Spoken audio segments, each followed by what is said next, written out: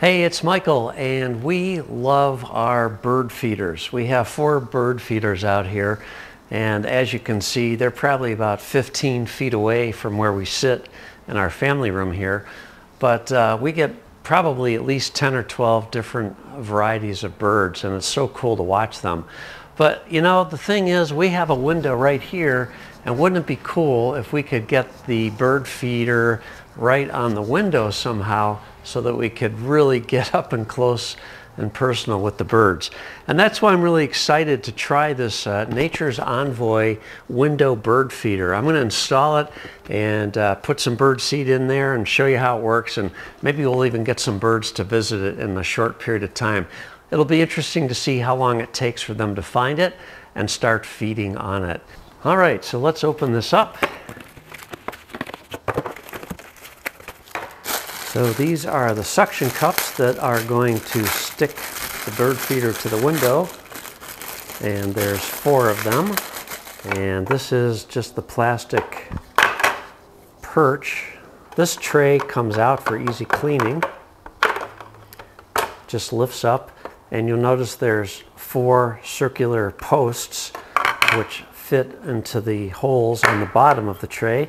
So that secures it into place so it doesn't slide out accidentally.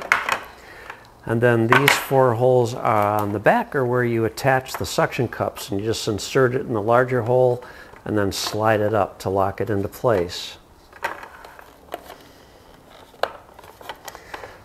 Now I've also noticed that the bird feed tray has numerous holes in it, so that will hopefully allow any water that may accumulate in here to drain through, keep your seed dry, prevent it from getting moldy.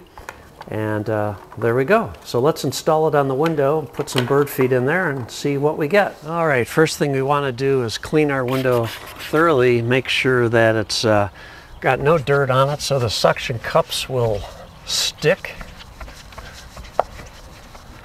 That ought to do it. And then it also doesn't hurt to just to dampen the suction cup a little bit. And then just try to line it up, make it level.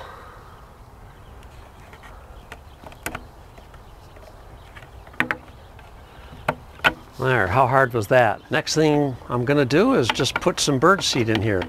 Now, it's separated into 2 separate compartments, so you could put maybe sunflower seeds on one side and just a mixed on the other.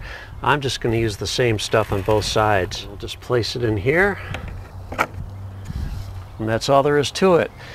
I like how it's protected from rain just falling straight in. Of course, if you have a driving rain, it could probably get this wet. So if it rains heavily, you might have to change your seed out because you don't want it to get wet and stay moldy.